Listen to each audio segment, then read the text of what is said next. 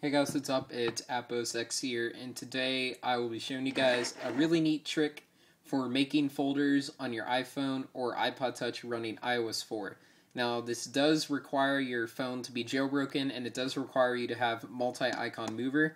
So if you do not have MultiIconMover, you can download it, or for more info, go ahead and watch that video up in the corner right there, and check out that video about MultiIconMover. So I'm going to show you how to make folders real easily. So some people, when they sync their phone or restore from an old phone, they have their icons basically on bunches and bunches of pages, especially if you have a lot of apps like me.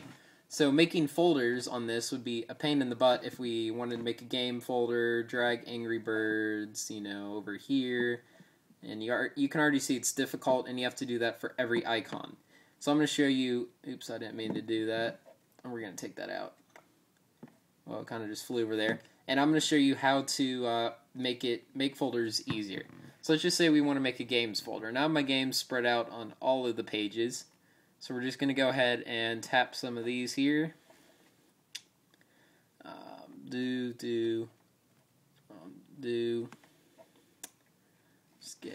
Let's just do like 2 more.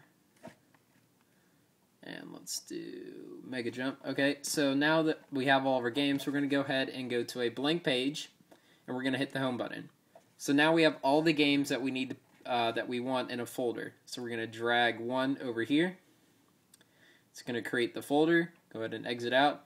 And then it's as easy as dragging the icons into the folders really quickly, really easily, without dragging them all over the page.